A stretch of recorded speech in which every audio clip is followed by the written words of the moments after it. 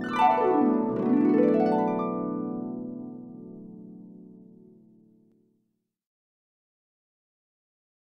we cannot define art, then how can we be sure that something we appreciate as art is actually art? George Dickey, building on the work of Arthur Danto, brought forward the institutional theory as an aim to define art. The institutional theory defines art in two ways. 1. Something is a piece of art if it is an artifact, and 2. On which some person or persons acting on behalf of a certain social institution, the art world, has conferred the status of candidate for appreciation. Okay, so point 1, an artifact. Dickey explains that something is only classified as a piece of art once it is in an exhibition for others to view. Once it is on display, it is an artifact. I see. And the second point, for the art world to consider it a candidate for appreciation.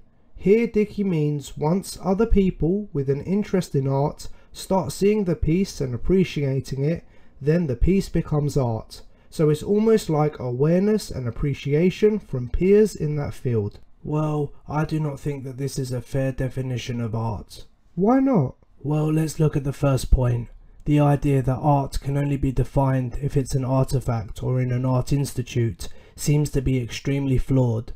Paintings that are not in an art institute can still be appreciated as art and have the same aesthetically pleasing qualities as ones that are in a gallery. It would seem illogical to have the location of art as the defining factor. Oswald Handling raised this point. Suppose someone paints a picture or composes a piece of music or writes a poem, and these are never exhibited or published. Would it mean that they are not works of art?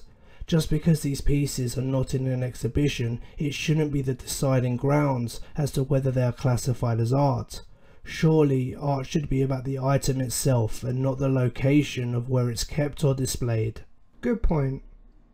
As for the second part, the art world, surely it seems unreasonable to suggest that just because a piece of art is not appreciated publicly, it means that it does not qualify as art.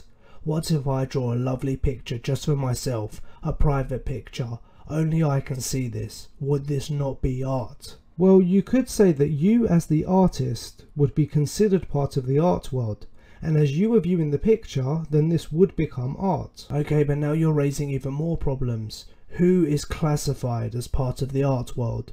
In what sense does such a person act on behalf of the art world, and how do we get that status?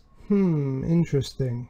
But ultimately, the biggest flaw within the institutional theory is that its definition of art relies on the appreciation of the art from the art world, but without a specific definition of art. How can the art world appreciate art if there is no clear and distinct definition of it? As you said, you would need to know what art is in order to appreciate it. Good point.